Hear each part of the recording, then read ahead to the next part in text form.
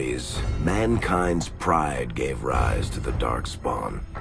Countless in number and toxic to all life, Darkspawns search endlessly for an archdemon. When they find one, Darkspawn armies surge up from their corrupt barrows beneath the ground, and a blight begins. Grey Wardens are the only warriors capable of destroying an archdemon, and history always honors the one who sacrifices all to kill the beast.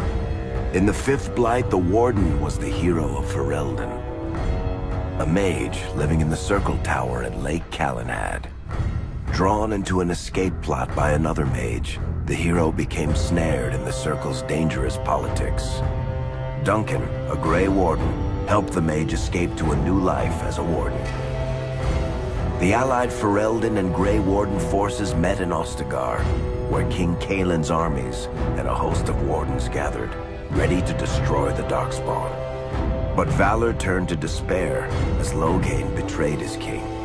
Kaelin's forces were slaughtered, and the south was lost. The hero, now a full-fledged Grey Warden, survived with the aid of Flemeth, the mysterious witch of the wilds. Joined by Flemeth's daughter, Morrigan, and a Grey Warden named Alistair, the hero set out to build an army strong enough to abolish the Blight.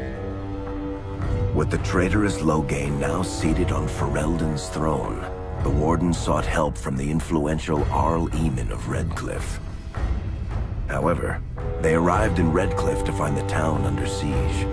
As each night, undead rose in waves and assailed the battered village. With the hero's help, the people of Redcliffe stood fast against the undead horde. The Wardens reached Arl Eamon's castle only to find the Arl lying at the edge of death, and his court fallen into madness. To save his father's life, Eamon's young son, Connor, had made a deal with a demon, and quickly fallen victim to its possession. The hero intervened, freeing Connor from possession, and breaking the demon's hold over Redcliffe. But deals with demons are never straightforward. The demon agreed only to save Eamon's life, not restore him to health. Arl Eamon needed a miracle to recover. The hero located an urn containing the sacred ashes of Andraste, which were said to cure any ailment. The urn was protected by ancient traps, tests of will, and a dragon-worshipping cult that wanted to twist the urn's power to its own ends. The urn remained pure, but mysteriously disappeared after the Wardens departed. Only the temple dedicated to it still stands. With a pinch of the ashes, the hero restored the Arl to health. Informed of Loghain's treachery, Eamon swore his political and military support. The Circles of Magi are bound by oath to aid the Grey Wardens in times of blight.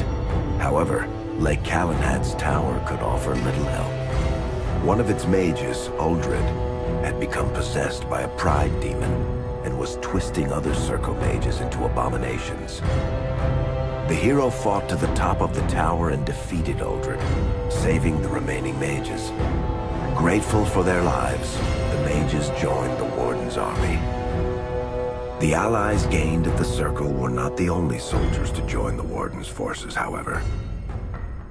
Dalish elves don't usually make alliances, but even deep hatred can be set aside in the face of oblivion.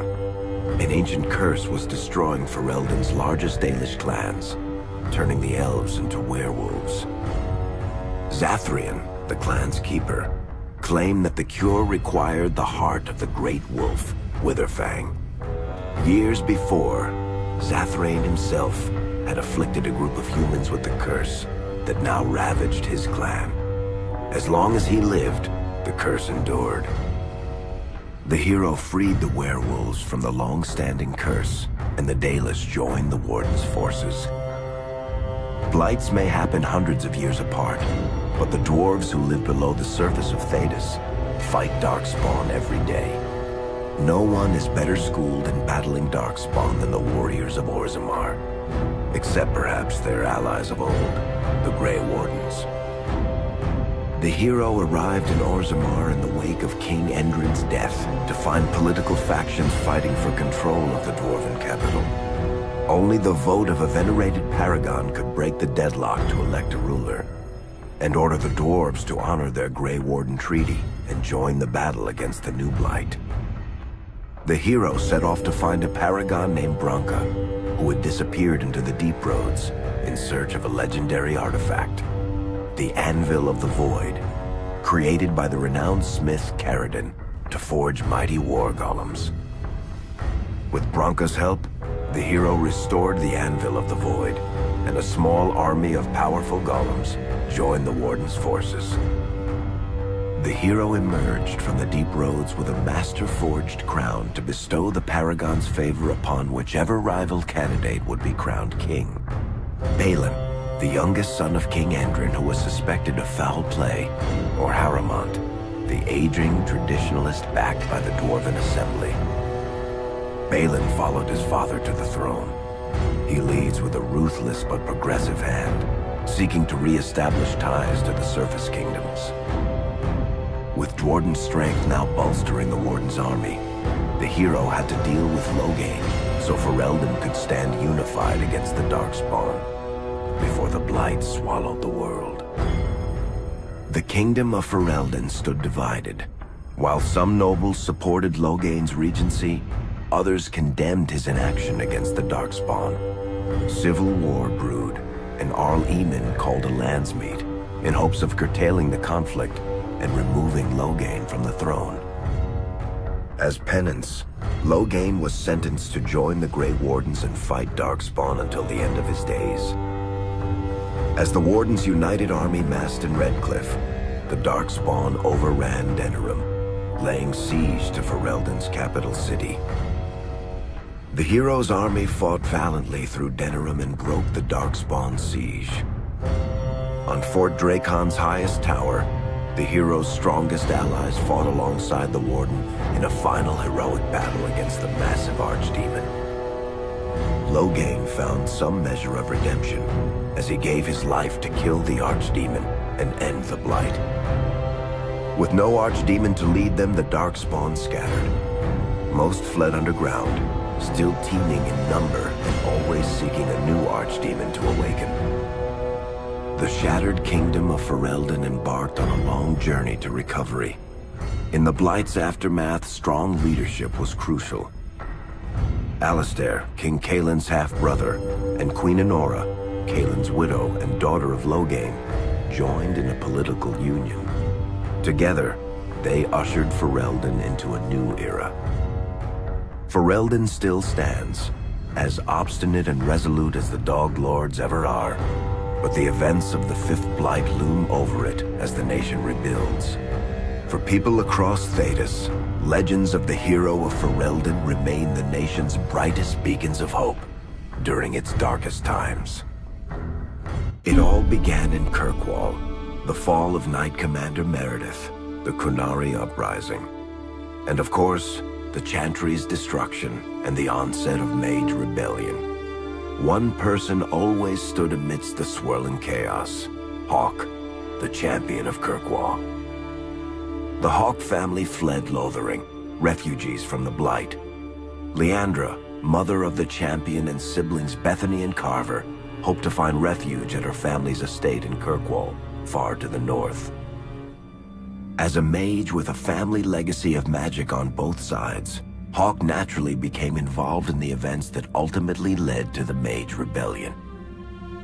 The Hawks escaped the Blight with the help of Aveline Valen, a warrior and family friend. It's said that the family was also aided by Flemeth, the notorious Witch of the Wilds. Hawk's sister Bethany never reached the Free Marches. She was killed by Darkspawn while defending her family. The family's first years in Kirkwall were difficult. Leandra's brother Gamlin had lost the family fortune. The Hawks lived in poverty, forced to indenture themselves in return for entrance to the city. To pay off the debt, Hawk was forced to work for a band of mercenaries. All the while, Hawk and Carver did their best to hide Hawk's magic from the Templars. Opportunity eventually struck in the form of a dwarf named Bartrand Tethras, who was planning an expedition to the Deep Roads. It was a long shot, But with gold gained from the expedition, Hawk could free the family from its criminal creditors and further Templar scrutiny. Hawk met a rogue Grey Warden named Anders, who possessed detailed maps of the deep roads. These maps were crucial to the expedition's success. Once Hawk obtained them, everything else fell quickly into place. Carver joined Hawk on the expedition. The siblings found ancient dwarven treasure and a statuette formed from a strange red lyrium.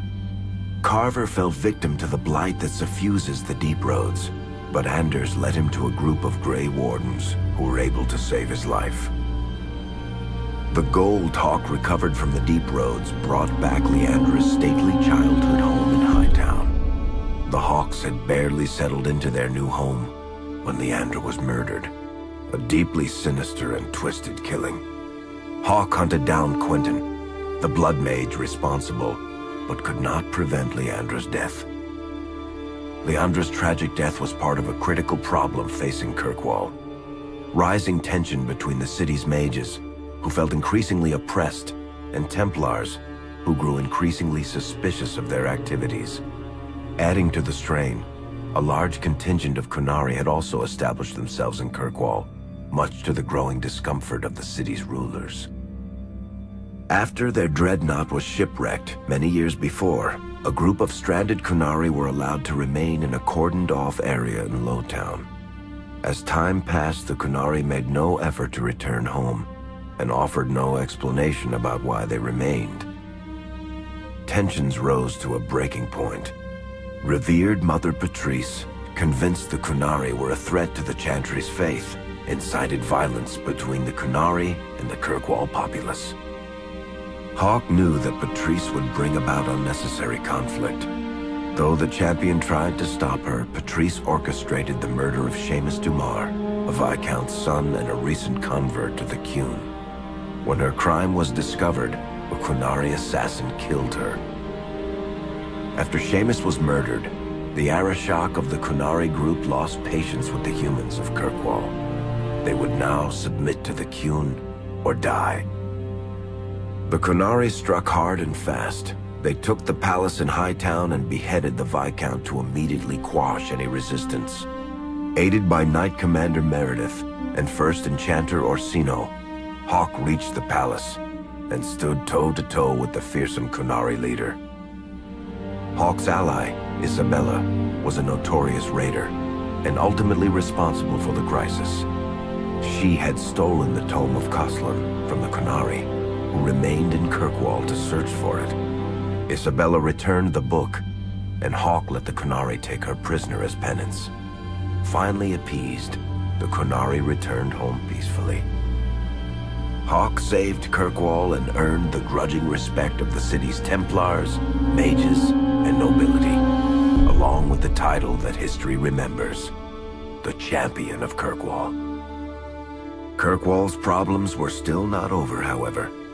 After Viscount Dumar's death, Knight Commander Meredith took power and blocked all attempts to appoint a new Viscount. Under Meredith's command, the Templars tightened their grip on the mages, planning to suppress what Meredith saw as a growing rebellion. Anders, who spent years fighting for justice and freedom for his fellow mages, saw that the time for negotiation was past. He destroyed Kirkwall's chantry, killing hundreds, including Grand Cleric Elthina. This single act began a rebellion that spread from circle to circle, until all circles of Magi had risen up in defiance against chantry rule. There was no forgiveness for what Anders had done, and he asked for death at Hawk's hands. Hawk fulfilled the troubled mage's final request, and many others died along with Anders that day. Fighting spread swiftly through the city. Some mages rebelled openly, many of them succumbing to possession.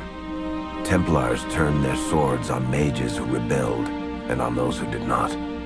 As First Enchanter Orsino refused to bend to the Templars, Knight Commander Meredith demanded that every mage in Kirkwall be put to the sword. Hawk saved many mages from Templar blades, keeping them from succumbing to possession or the temptations of blood magic.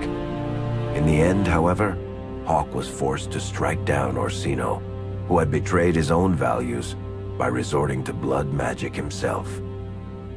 The battle proved one thing. Knight Commander Meredith had gone mad. Hawk saw the truth of it when Meredith unsheathed her sword, and the red lyrium idol from the deep roads was embedded within it. The blade fueled her hatred and paranoia, as it had for months. After a horrific battle, the red lyrium of the Knight Commander's sword consumed her as she died. Meredith became a statue, her face a frozen mask of horror. Little is known of the champion since that final battle. However, Hawk's story lives on in legend and song. Memories of the indelible changes the champion of Kirkwall brought to the face of Thedas.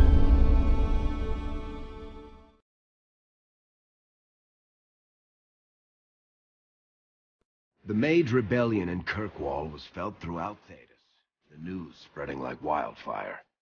The Templars clamped down in response, but each new restriction only made things worse. Led by Grand Enchanter Fiona, the mages voted for independence. The Circle of Magi would govern itself, without the Chantry and especially without the Templars. The result was cataclysmic. 2 circles were destroyed, those within killed to the last mage, before the rest fled into the wilderness. Perhaps the mighty empire of Orlais could have intervened in the war before it began, but that was not to be. Grand Duke Espard began a deadly civil war against Empress Celine, vying for the Orlesian throne. The mages were offered safe haven in neighboring Ferelden, but the Templars followed, and so their battle spread across all of Thedas. As head of the Chantry, Divine Justinia ordered the Templars to stand down. They refused, declaring their own independence. Thus the war began in earnest. Templars hunting mages, mages fighting Templars. Their clashes wreaked untold destruction, and all sense of order was falling to pieces. Divine Justinia made one final desperate bid to end the war. She approached the leaders of both sides and convinced them to come to a conclave held on neutral ground. With the Chantry to mediate, mages and Templars will talk for the first time since this all began. It is our last, and perhaps our only, chance for